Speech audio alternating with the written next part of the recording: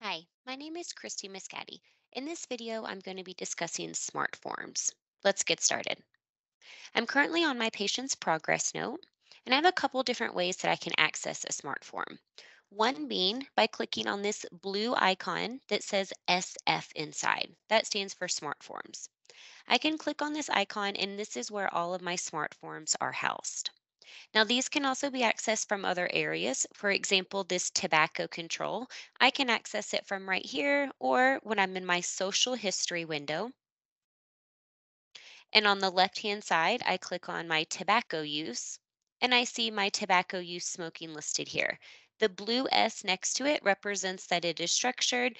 And once I click on that details, it's going to take me into my smart form. I can make the appropriate selections for my patient, click my Save button at the bottom right-hand corner.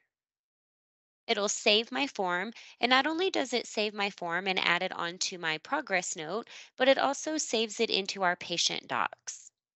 So I can see here that information has been captured on my progress note. And then when I toggle up to my patient docs, underneath the folder Smart Forms, underneath the folder Specialty Forms, I can see listed here all of the smart forms that have already been added for my patient. I can click on it, for example, this tobacco control I just completed, and see a preview of it over here on the right hand side.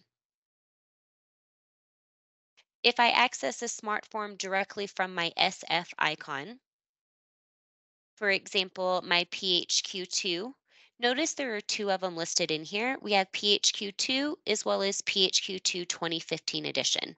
ECW only accepts this 2015 edition. If you do click on the wrong one by mistake, you'll have a little blurb listed up here at the very top telling you to access that 2015 edition instead.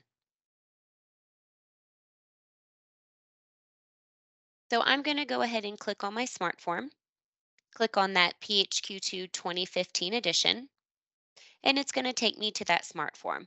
I can then go in and make the appropriate selections for my patient, click my Save button at the bottom right hand corner, and then it's going to populate onto my progress note for me in the appropriate section that it's been mapped at. This concludes our video for smart forms. Thank you for joining.